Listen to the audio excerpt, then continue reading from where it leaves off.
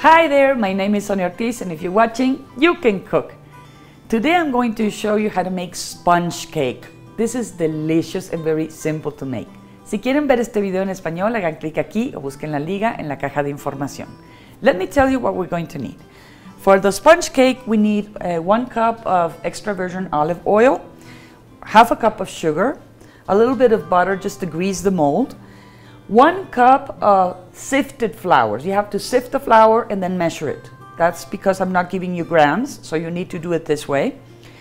Then we also need half a teaspoon of baking powder, 1 tablespoon of lemon zest. You're going to just grate the peeling of the lime.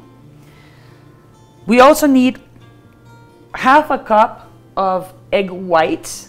I'm using the kind that comes in a little box and they're refrigerated.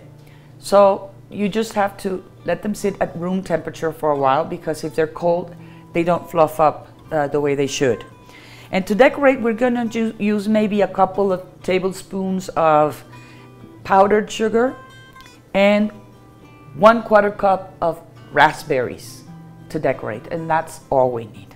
First of all, we put the egg whites in a bowl and mix with the electric mixer until they look white and stiff. And when you flip the bowl upside down, they don't fall. In another bowl, we mix the sugar with the oil and the lime zest. Add the sifted flour and the baking powder and mix with a spatula. Integrate this mixture with the whipped egg whites. Grease the cake mold with butter. Pour the mixture in the cake pan. Preheat the oven to 300 degrees Fahrenheit, 150 Celsius for 10 minutes and bake for about 25 minutes. Remove from the oven and remove from the cake mold. Let cool on a rack so it loses moisture. To decorate, sprinkle the powdered sugar on top with a colander and decorate with the raspberries.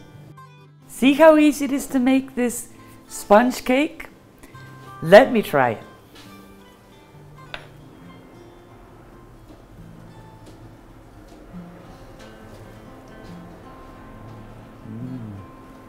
The touch of lime and the zest is delicious.